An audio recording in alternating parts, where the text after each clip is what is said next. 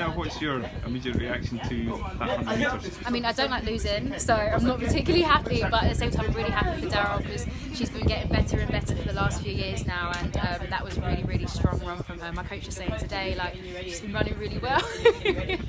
So, and we're always completely honest with each other, so that happened. But no, for myself, I think I can always make improvements. I'll run a bit faster as we go into the championships. I don't like losing, but I'm happy to have made the team, happy to be one piece, and happy to be on the going to Worlds on thing. Yeah, of course. This time last year in Manchester I was not happy about it. Yeah. No, so it's a different vibe today.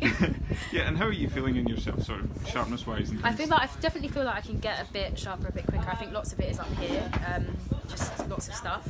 But yeah, in my body I feel pretty good. I feel pretty strong, pretty powerful. It's just putting it all together and making it come out on the track. Yeah. When you say sort of lots of stuff, is it kind of getting out of your own way kind of thing? Is it thinking about things too much? No. It's just sometimes time is everything. And we've got 3 champs this year, and I want to be doing well right to the death of August. So you have to time it right. Yeah. So you've got sprint double and a very strong looking sprint relay to come as well. We do.